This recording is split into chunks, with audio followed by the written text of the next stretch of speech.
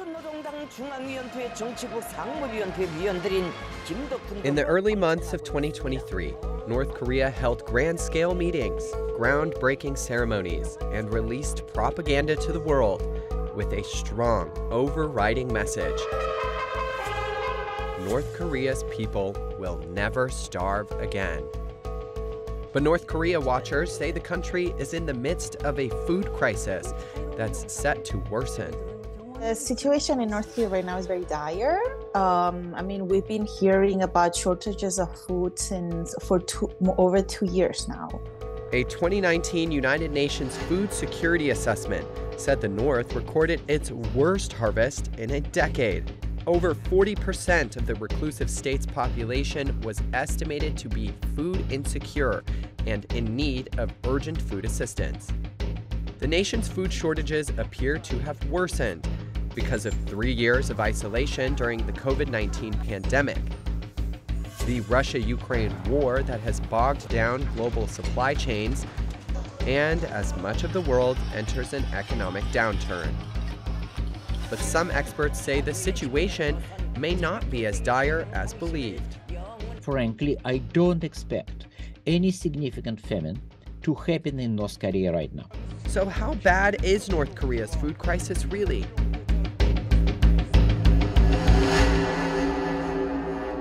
The question is frustratingly difficult to answer from outside North Korea. It's extremely difficult to know what the real situation in North Korea because we have very limited access right now. There's no presence from the UN agencies. There's very limited number of diplomats on the ground. Pyongyang tightly controls what information about the country reaches the rest of the world. That means human rights experts like Yoon must do their best to understand what's going on by speaking to defectors and trying to compare current conditions with what has happened in the past. The most obvious comparison is a famine in the 1990s known as the Arduous March. The famine in the 1990s starts because of mismanagement by the government, collapse of the main donor, the Soviet Union, and which follows with a dismantlement, like a temporary dismantlement of the systems within North Korea. Like the public distribution collapses, the security enforcement collapses. The famine is remembered as one of the worst humanitarian crises of the 20th century. Pyongyang officially said widespread hunger was triggered by a period of major flooding in 1995. While flooding may well have played a major role, geopolitics was also a factor. I would not emphasize natural disasters. North Koreans like to talk about it, but the same disasters hit South Korea and had very little impact. North Korea had likely already been experiencing a food shortage for much of the 1990s due to the breakup of the former Soviet Union, a major source of foreign aid. So they don't get fertilizer, they probably don't get enough food, and they are not capable of producing enough to keep their population well fed. Rather than accept international aid as a means of addressing the famine, Pyongyang blocked help from reaching some of the most vulnerable parts of the country. The crisis triggered a large outflow of North Koreans desperate to escape poverty, hunger, and devastation.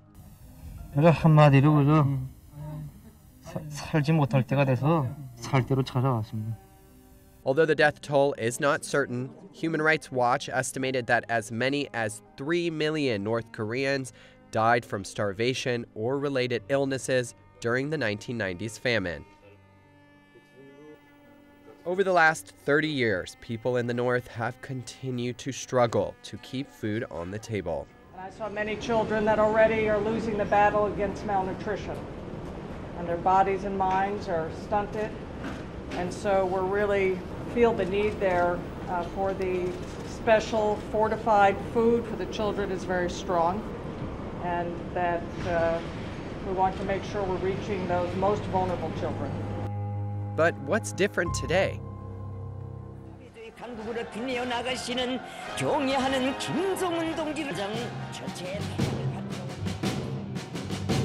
survival of the farmers is simply not very high on their agenda. Bombs are more important, missiles are more important than farmers, so farmers die.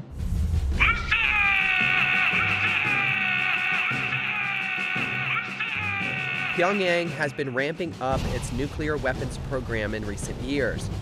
In 2019, North Korea spent around $4 billion on defense, which is about 1/4 of the nation's estimated GDP. In 2022, Pyongyang launched an unprecedented 95 ballistic and other missiles, the highest number of tests recorded in the nation's history. In the first 3 months of 2023 alone, North Korea tested over 20 missiles, with no sign it was ready to slow down its nuclear program. Accompanied by his 10-year-old daughter, Kim Joo-ae, the North Korean leader oversaw recent test launches, which Pyongyang says are part of its mission to deter war with the West. The DPRK is testing the Council's resolve and purpose, and the Council must act. The U.S. and UN have countered with harsh economic sanctions, which Yoon says have come with unintended consequences. I mean, the general sanctions that the UN Security Council implemented for security reasons have targeted 90% of the Pyongyang's income. It is not intended to hurt the people, but the truth is the economy as a whole suffers, and when an economy as a whole suffers, the people that suffer first and the most are those that are at the lowest levels of the pyramid. The human rights situation and the nuclear situation and the food situation are really two sides of the same coin. The North Korea's development of nuclear weapons is built on this extreme repression of the people, which has led to this, food crisis that the population is suffering. So how does North Korea generate revenue? In the 1980s, North Korea relied on trade and aid from the Soviet Union and the Eastern Bloc.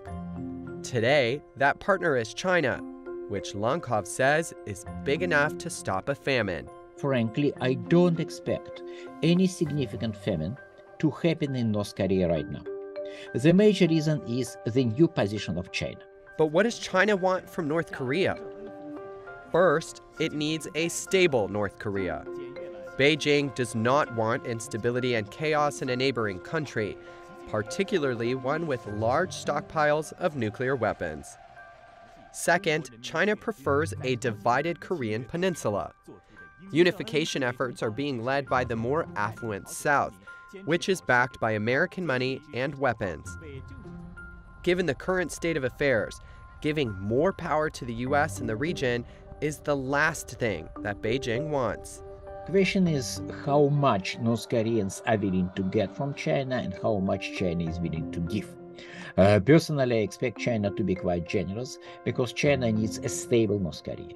North Korea is a buffer zone, and China can afford to support North Korea for many, many years to come. But the key issue remains. Kim Jong-un appears unwilling to back down on his nuclear buildup efforts. Precious resources will therefore continue to be misappropriated in that direction. There may not be an all-out famine anytime soon, but most North Koreans will continue to suffer from food shortages and even starvation. The country is hanging by a thread, propped up by Beijing. North Korean people are hungry. North Korean people have no freedoms, and they have known an increased level of freedoms in the past, and which makes this repression even more brutal. I feel the international community needs to pay attention to what's happening in North Korea, and especially when we are talking about nuclear development, missile tests, and North Korea's violence against the world and its population. It's very important to keep in mind the human rights situation.